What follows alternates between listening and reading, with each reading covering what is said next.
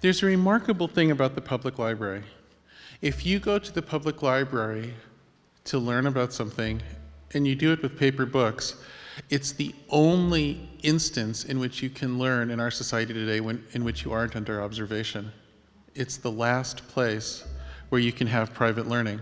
There was this culture like 10 years and more ago where people would get together online and obsess about something like instruments, and they would just do it without some big company aggregating them and spying on them all the time. And now Facebook and other services have sucked all that up, so that if you want to enjoy like connecting with people, you have to do it within the system where you're being observed and modeled, and you have to do it through the structures of the system, and you have to accept the rules of the system. You know, the truth is you end up pulling the whole community into this other system for somebody else's benefit. You're no longer creating a private community. It doesn't feel the same. Yeah. It really doesn't feel the same. Zadie Smith captures something quite magnificent when she says, "It feels important to remind ourselves at this point that Facebook, our new beloved interface with reality, was designed by a Harvard sophomore with a Harvard sophomore's preoccupation. What is your relationship status? Choose one. There can only be one answer. People need to know. Do you have a life? Prove it. Post pictures. Do you like the right sort of things? Make a list. Things like will include movies, music, books, and television, but not architecture, ideas, or plans. But here I feel I am becoming nostalgic. I am dreaming of a web that caters to a kind of person who no longer exists, a private person, a person who is a mystery to the world, and which is more important to herself."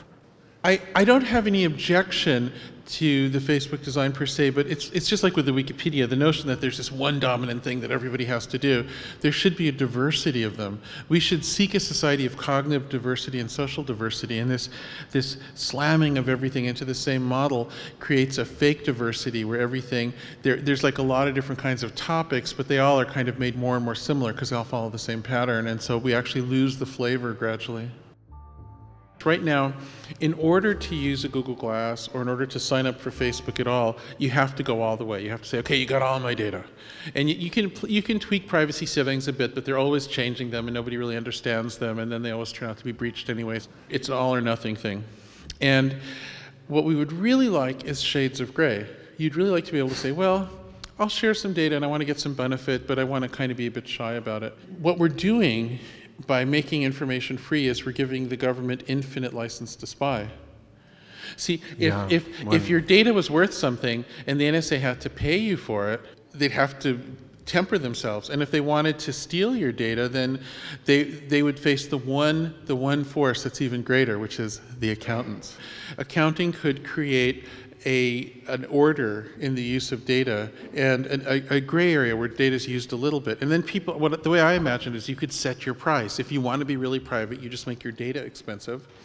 And if you want to participate a lot, and there would be some benefits, there are always trade-offs in any decision, then you'd be able to make your data cheaper. But it would give you a method to regulate it that's very simple, that's not this very complicated secret code, but is really just one number, which is a price.